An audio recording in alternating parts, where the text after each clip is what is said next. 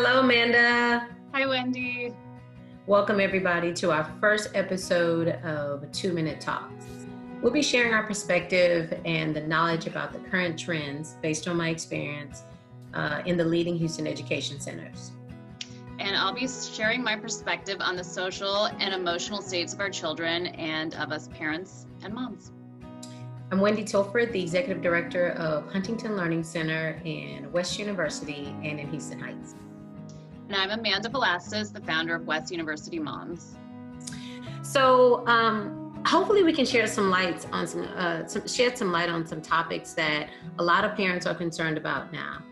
This new way of learning, which is remote learning from home.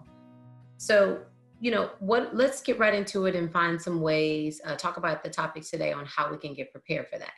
I have a kindergartner at home and I have a pre-K 3 at home. So in order to make these next couple weeks a success, I'm definitely going to have to prepare.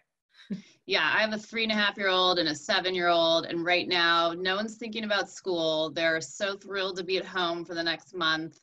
So we definitely need to come up with a plan. Yeah, so learning loss is a huge thing. That's one of the top questions on my parents' mind of what do we need to do to prevent this learning loss that my kids could experience, and two, what should they be doing over the time? So one, set goals, right? Set the expectations that everybody understands what the goals are, what the expectations are, to make sure that everybody's on the same page.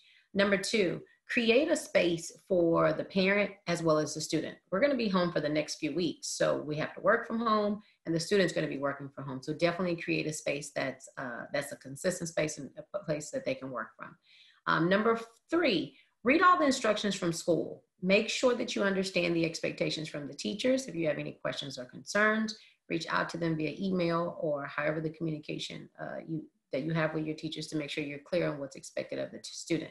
And most of all, make it fun. Less stress, make it fun.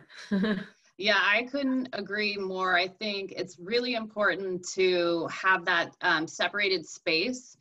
I'll be working from home and it's chaos in the house right now. So setting that designated space for them to work is going to be key. And I agree, just making it fun, we're in this together. And hey, now could be an opportunity where you can catch up and relearn some of those things that you might not have caught the first time. Yeah, definitely. Yeah.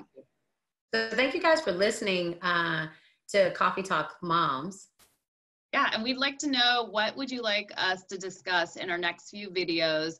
You can leave the comments below, and we'll do our best to provide the experience and perspectives from both of us. And please subscribe as well. You can also go to coffeetalkmoms.com and you can see a list of upcoming videos and hot topics. Thanks, Wendy. Bye for now. Yeah. Bye, everyone.